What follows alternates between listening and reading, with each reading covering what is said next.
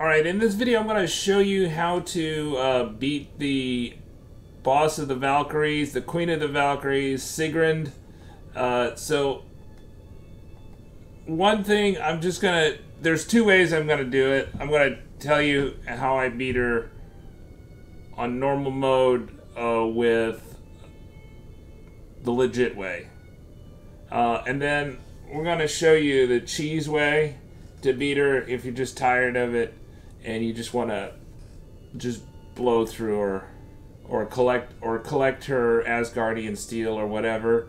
We'll show you the glitch way so that you can get it. I was having trouble at figuring out the glitch way before this. I probably would have done it because I played her so many times, but we're going to give you step by step how to do it the glitch way. But first we'll do the legitimate way. I'm just going to say that I have like a cooldown build here.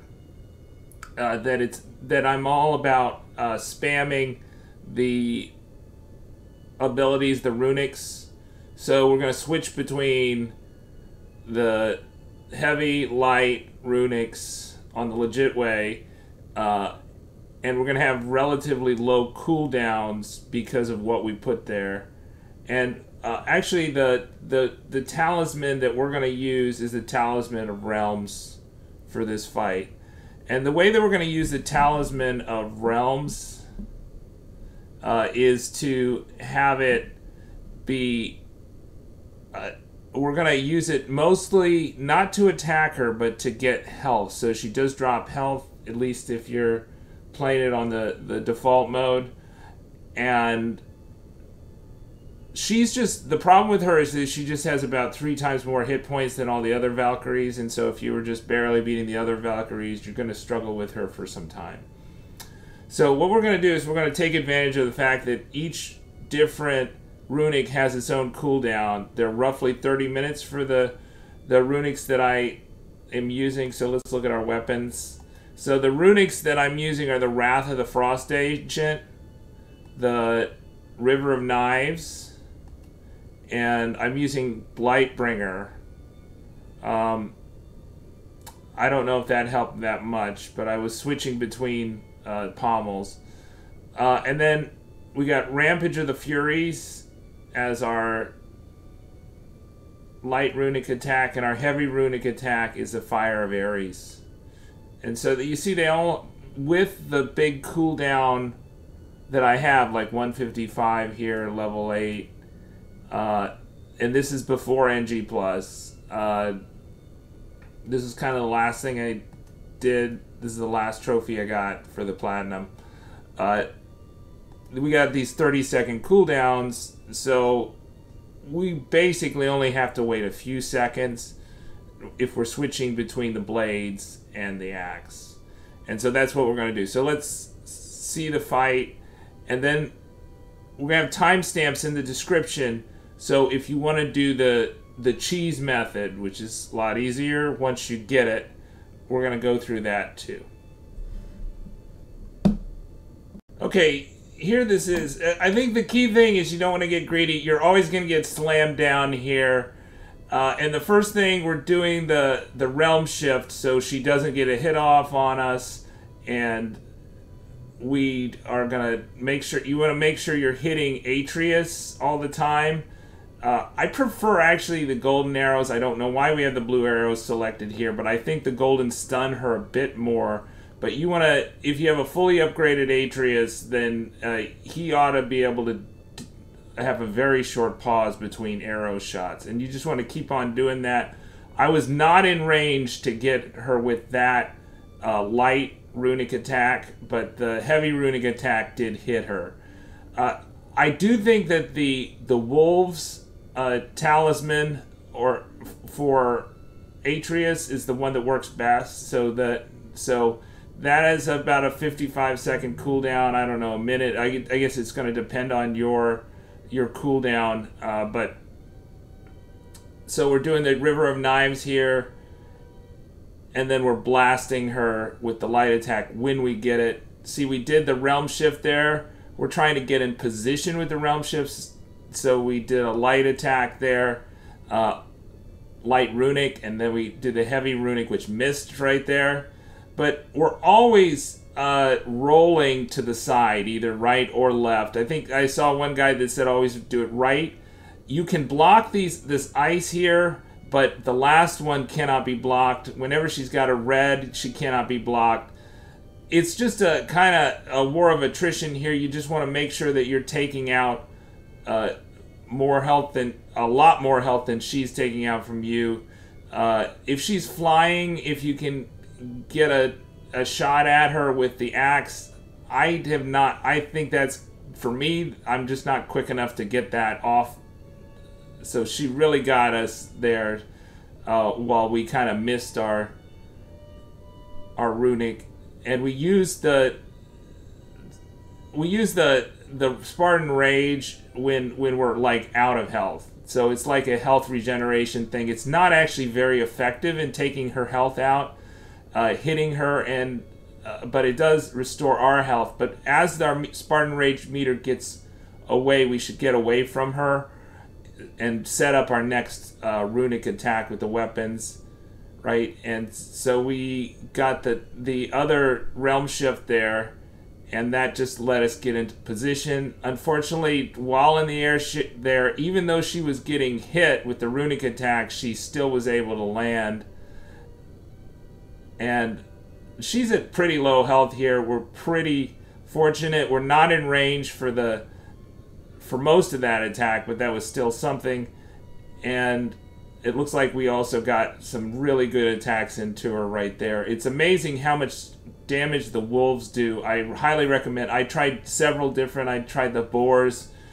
I think the boars didn't really stun her, and this one, the wolves do a pretty good attack. I think there's one that there's a squirrel that drops the green health things, but that has a really long cooldown. I don't recommend that one.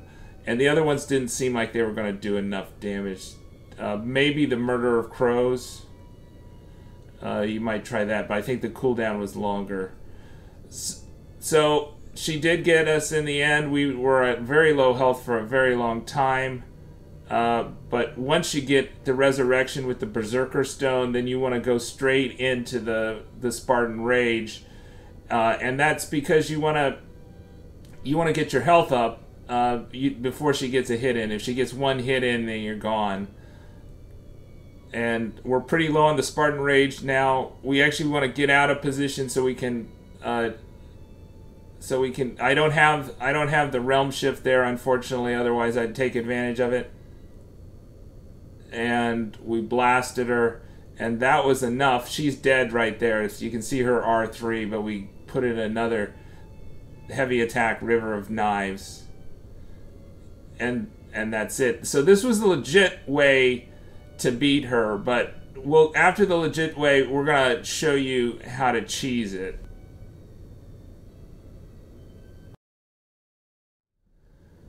Okay, so this is the cheese method. So unfortunately, it takes fairly high-level skills. So you need to have this Returning Storm skill. So that's a level 5 axe skill. So your axe needs to be totally upgraded. So unfortunately, you can't use this slow-mo cheese early in the game until you get the heavy axe. But you don't have to use it on the Valkyrie. You can use it on anybody. And we're going to show you using it on some Draugrs as practice. So we'll do the Muspelheim Draugrs as practice and show you that. And then we'll show you the Valkyrie fight with it on slow mode for most of the fight. Okay, and then for your armor, you're going to need this Talisman of Betrayal. I'm told you need it fully upgraded to level 6. I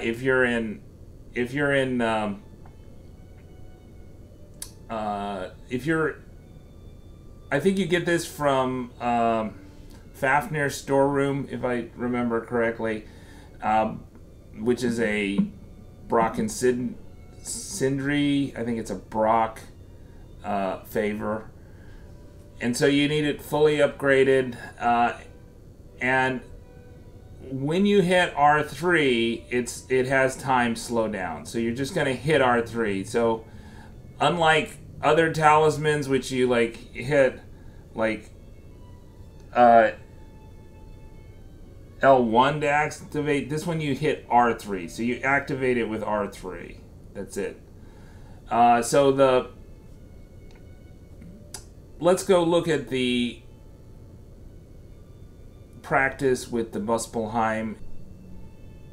Okay, to do this, you're going to hit aim, which is typically L2, and then R3 activates this Talisman of Betrayal, and then you're going to need this skill called Returning Storm while aiming. That is, you're holding down the L2 in most cases, and then you hit heavy attack. Now, heavy attack for me, because I'm using classic mode, is triangle, but for you, if you're in default, it may be L2.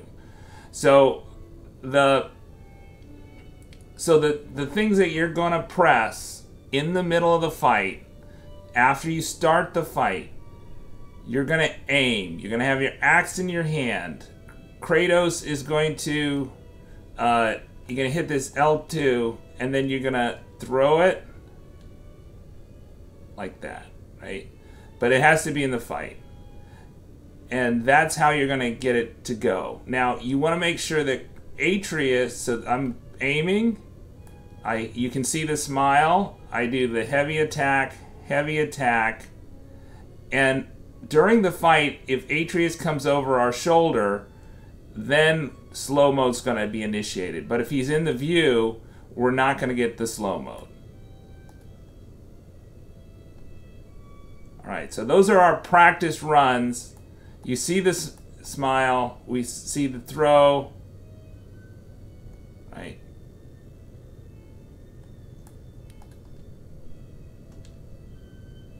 And we're going to be looking for Atreus to come over our back in the fight. Now, this is, of course, difficult with Sigurn breathing down your neck, so you might lose some health on the way to getting this initiated. You might get beat by her a few times. But we're gonna practice this in Muspelheim. So here we go. We're out of the view of Atreus. We have L2 aiming.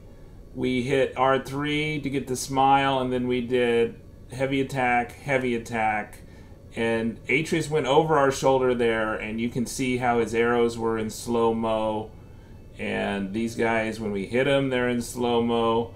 I believe if you hit R3, you take it out. I think also if you get hit by fire, slow-mo will go out. But they're in slow-mo now. They're so slow getting up.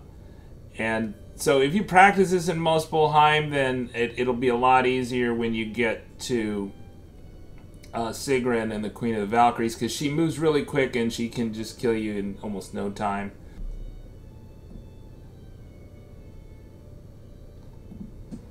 Okay, so here we go. We've got, we're gonna start it. So you have to start the fight. There's no way to avoid her smashing you down that first time. And I just like to go off to the side here. We do our L2, R3, heavy attack. You didn't see him go over our shoulder there, so it did not initiate it that first time. So we're gonna try it again. But, you know, not while she's hitting us. You see, she's giving us the business right here. We're trying to get some space to do this. Okay, so L2, R3, heavy. And you can see, I didn't see Atreus going over the shoulder, but you can see he's moving slow-mo. Now we can dodge. It's still helpful to spam Atreus's arrows, and we pick up a health while she's in slow mode. And just let Atreus take care of her. She can still damage you in slow mode. Be very careful about her. So that's why we're giving her distance. But we can't... The other glitch that I have been told is that with this glitch, if you do heavy runics, then you cannot do this. So we're doing just light runics. See, she's in the air there. She can still stomp on us, even in slow motion. So we don't want to just ignore her. So while we see the red there, we keep on rolling. So now she's down, and we're trying the distant blades attacks just so she can't hurt us. and we probably should be hitting the arrows more here. So we're just taking it really conservative because she can also break slow mode. So it's potentially infinite, but in practice, I think definitely if she gets a fire hit on you, but maybe if she just gets a good hit on you, then she can break it. And so if you're having trouble recognizing her close-in attacks and when you'll get hit and when you're not going to get hit and when you need to have your shield up and when you don't have to have your shield up, you might just want to just be real conservative with this. Wait for the cooldowns to pass so you can do, if you've got some ranged attacks like I do here for the runics, and keep on pummeling her with Atreus.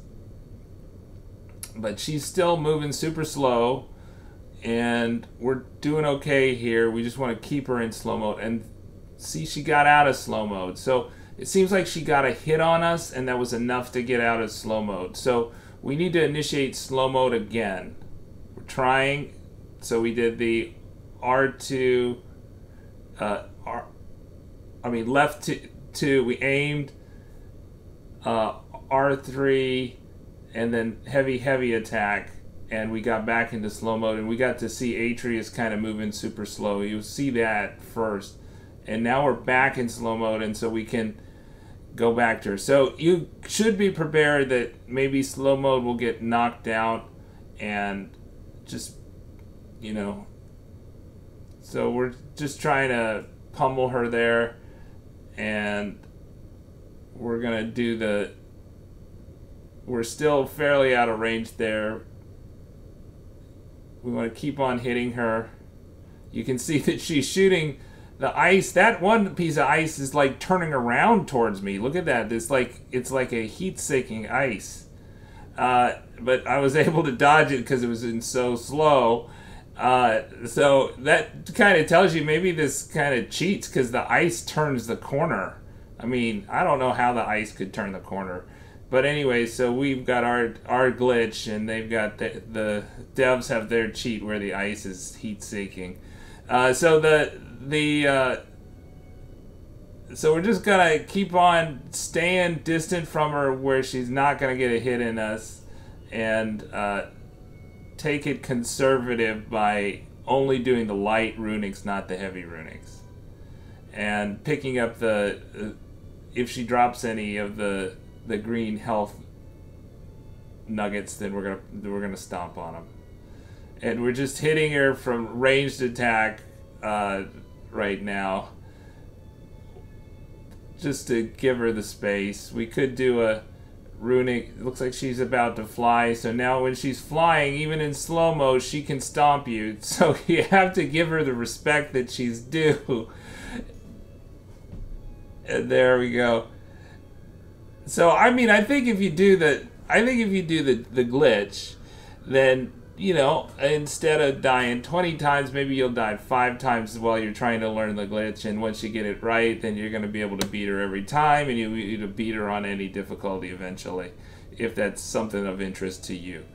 But so I guess the thing is, beware of people that are doing those slams. If you see those slams in these videos that are out there that say, hey, we did it on top difficulty, God of War mode, give me God of War, make sure they're not doing slow mode when they're saying they're parrying and everything. So she's on slow mode here, she's just taking it, and now she's gone, and then we can rip off her helmet, or rip off her wings, and then we get to rip off her helmet. And there you go, she's gone. So, I mean, you might want to do this early because you want to have the full Valkyrie armor set. So you do the aim, R3, and heavy attack within the fight, not facing Atreus. Hopefully Atreus is going to come over your shoulder. If he doesn't, then you're probably not in slow mode. And this is the cheese method of how to beat Sigurn, the Queen of the Valkyries. Good luck. Let me know your favorite build against her. Let me know if you've ever done this glitch before. Let me know if Sigurn was your favorite part of God of War or your least favorite part of God of War. Let me put those down in the comments. Subscribe.